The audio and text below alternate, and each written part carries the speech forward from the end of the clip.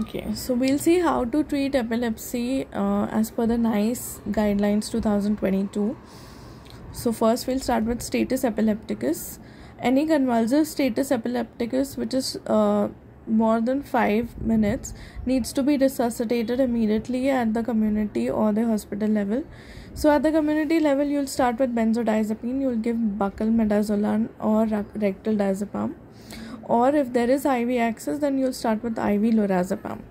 Now, if this treatment is unsuccessful, that means if the convulsions recur after 5 minutes of the earlier episode or 10 minutes after the first dose, then you will call the emergency department or seek expert advice. Now, and give second dose of benzodiazepine or lorazepam. Now, despite giving 2 doses, if the convulsions recur after 10 minutes, then you will give levetiracetam or phenytoin or sodium valproate, whichever is available. Now, you have to consider the fact that levetiracetam has quicker and fewer adverse effects. Despite this, if the treatment is unsuccessful, then you will give phenobarbital or general anesthesia. After treatment, you will make an emergency plan for this patient. In case it recurs, you will follow this emergency plan for future. Now, while treating status epilepticus, you have to be aware of the possible underlying causes of status epilepticus, including hypoglycemia, eclampsia, and alcohol withdrawal, which may be needed to treat with additional medication. You have to be alert to non-adherence of the anti-seizure medication, which can also be cause of status epilepticus. Also, there can be non-epileptic seizures like dissociative seizures can be similar in presentation to this convulsive status epilepticus. Anti-seizure medications which can exacerbate seizures in people with absent seizure, myoclonic seizure, juvenile myoclonic episodes, especially pediatric seizures like Dravet syndrome or Lennox-Gastaut syndrome.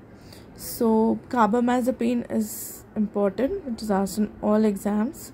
Gabapentin, oxcarbamazepine, phenobarbital, phenytoin, pregabalin, tiagabin, vigabatrin, lamotrigine in case for myoclonic, and lacosamide for Dravet syndrome.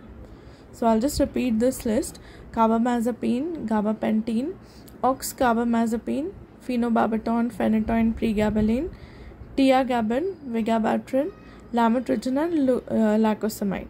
So these are the anti-seizure medication which will exacerbate the following seizures. Okay? Now we'll see how to treat specific adult epilepsies like generalized tonic-clonic seizure. The first line will be sodium valproate in males and females who are less than 10 years and women who are unable to have children. It will be the first line. In case of other females who are childbearing age or potentially can have children, the first line treatment will be lamotrigine or levetiracetam. This will be second line in whom sodium valproate is already been started. Now, if these treatments are unsuccessful, you can add on clobazam, perampanel, and topiramate. Either of these. Still, if it is unsuccessful, then you can add on brivaracetam, primidone, lacosamide, zonisamide, and phenobarbital. Now, during epilepsy anti-epileptic treatment, NICE guidelines always prefer to follow monotherapy.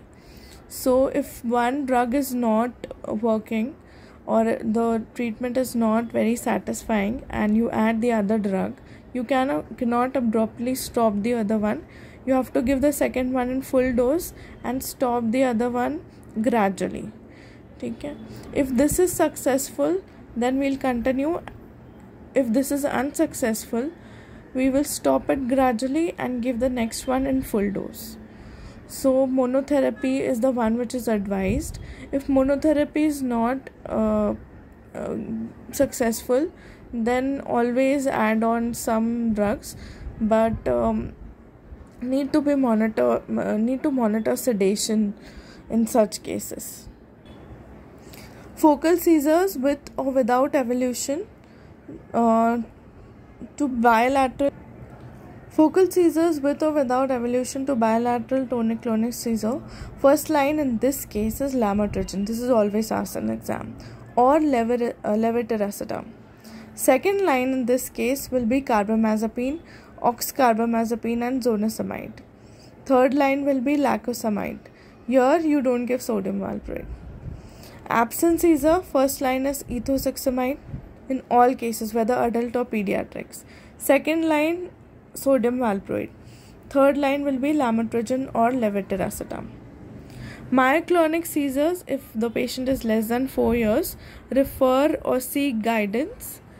Refer to some pediatrician, neurologist, or seek guidelines from experts.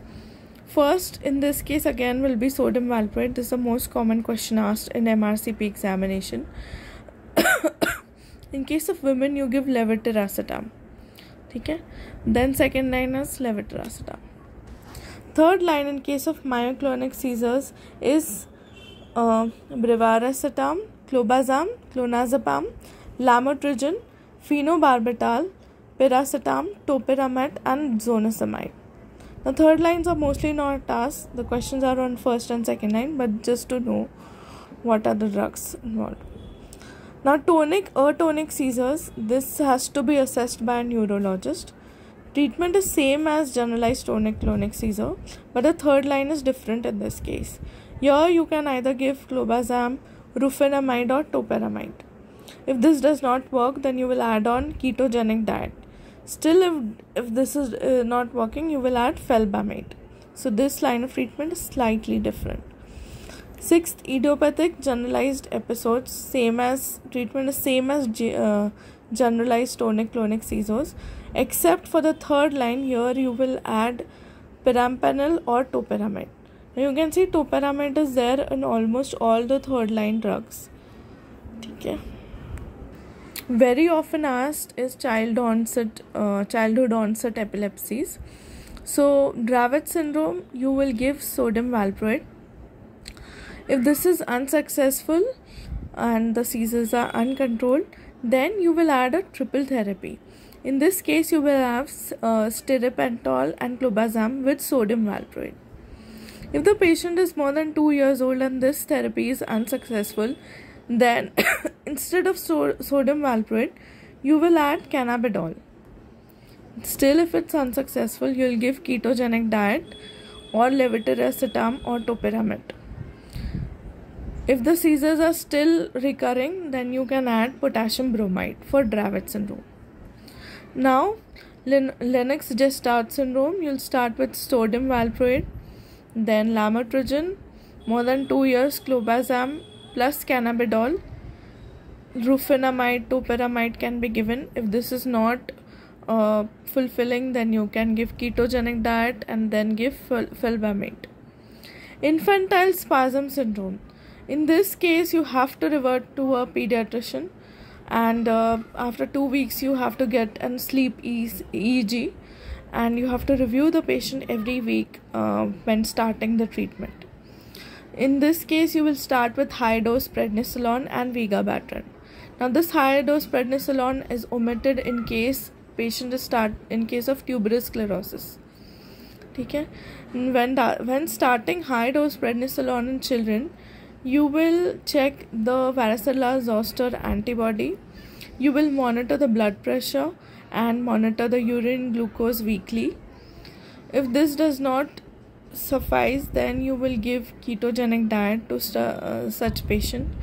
Then levetiracetam, Mrcp, sodium valproate or topiramate can be tried.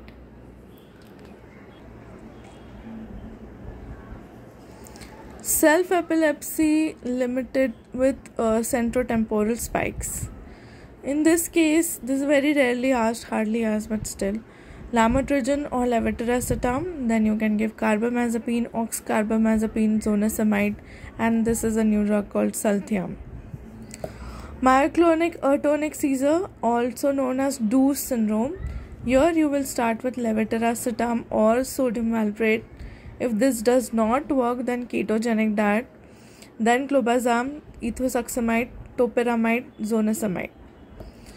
Now, non-pharmacological treatment, ketogenic diet can be used in case of mainly infantile seizures, so GLUT1 deficiency syndrome, pyruvate dehydration deficiency, infantile spasm, DO syndrome, also known as myoclonic atonic syndrome, Dravet syndrome, Lennox-Gastaut syndrome, drug-resistant epilepsy. Resective epilepsy surgery should be done, can be done in MRI abnormal, has to be done in MRI abnormalities with drug-resistant epilepsy. So you have to refer these patients for reactive epilepsy surgery and discuss with the parents, especially in cases like tuberous sclerosis and Sturge-Weber syndrome, and there are many other syndromes. Vagus nerve stimulation can be tried in such patients who are not willing for surgery or not doing surgery. Now, the most important drugs out of all these are for infantile spasm and tuberous sclerosis. So in this case, you will start with vigabatrin. If it does not work, then you will add high dose prednisolone for tuberous sclerosis, and then go on to ketogenic diet. Lennox-Gastaut, you will start with sodium valproate. Important ones: tonic atonic seizure, you will and idiopathic generalized episodes, myoclonic seizures, and all these have treatment lines similar to GTCS. Very important are absence seizures. First line is ethosuximide. This is a change both in adults and pediatrics. This is a drug of choice and the first line. Focal seizure, you don't add sodium valproate in any case. First is lamotrigine or levetiracetam, carbamazepine, oxcarbamazepine, zonisamide, and locasamide. So that's it. I will leave you with this slide.